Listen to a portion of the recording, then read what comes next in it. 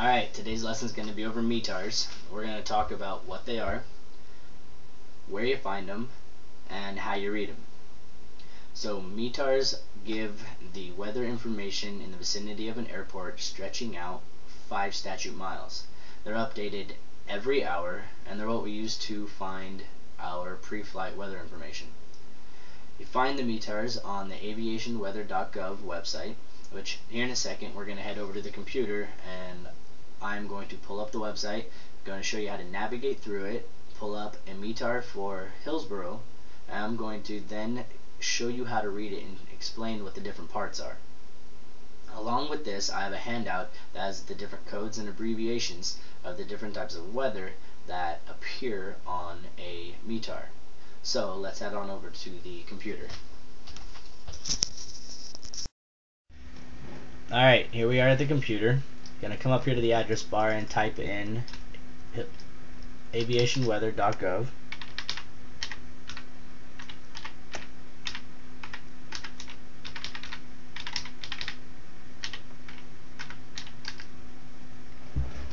Alright, here's the site. On the left side you can see that it has many different tabs for you to go, and we're going to scroll down to the Metar tab. We're going to pull over to it says Metar request form, click on that, and here is the Metar page. You have your choice of choosing Metar only or TAFs. We're going to go with just the Metar in the raw or translated form. We're going to start off with the raw. I'm going to type in Hillsborough's identification code, KHIO, and submit.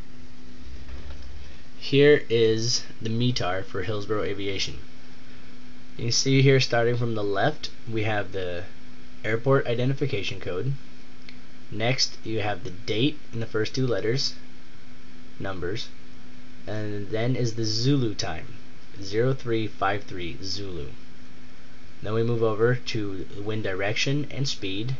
The first 3 numbers are the wind direction, which are in true degrees, not magnetic. The wind is next and is rounded to the nearest tenth, and in this case is calm winds. Then we have the statute miles, 10 statute miles, and this is the visibility. Next is the overcast at 8,500 feet.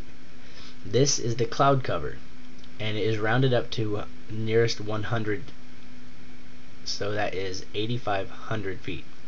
Next is the temperature and dew point. Then we move on to the altimeter setting, pressure of 3037. So I'm going to back this up and pull up the weather again for Hillsborough, but the translated form. This form helps out greatly when learning how to read this in the beginning. Here at the top it gives you the initial Metar, what it states, and then breaks it down into its components below. You have the airport identifier here, the time that it was observed, and the date. Next you have the temperature, the dew point, the pressure, and next comes the winds, which in this case we've noticed they have changed as the Metar is updated. The visibility is still 10 miles or more. The ceiling has now dropped to 8,000 feet. It's still an overcast layer. So what the handout that I told you about is here. On the left we have a minus and a plus sign, which are you add in front of the different identifiers here to depending if it's a light or heavy. You have here under descriptors shallow, partial, patches, and so on, showers, precipitation type, obstruction type, and then down below we have the types of cloud cover: clear skies, few, scattered, broken, and overcast. The numbers here represent the amount of cloud covering the sky. So for the few clouds it's 0 to 1/8 of the sky, or 1/4 of the sky.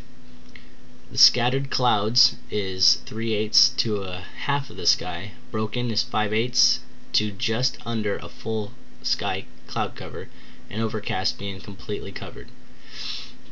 Something that wasn't shown in that previous Metar, and when it comes to the wind direction, is you have your wind direction, you have your speed, and how this reads is wind direction 3005, 15 knots, gusting 25. And this next section that comes right after it, if it's a case, is the wind direction varies, and in this case is varying from 280 to 320. Alright, so this has been a brief rundown on METARs, what they are, how you find them, and how you read them. So remember that you find them at www.aviation.gov, and when it comes to reading them, the handout that I gave you comes in very handy when trying to figure out what the different types of weather are, since the one we just looked at was fairly simple. So I hope you learned something new today, and if you have any questions, feel free to ask. Otherwise, have a nice day.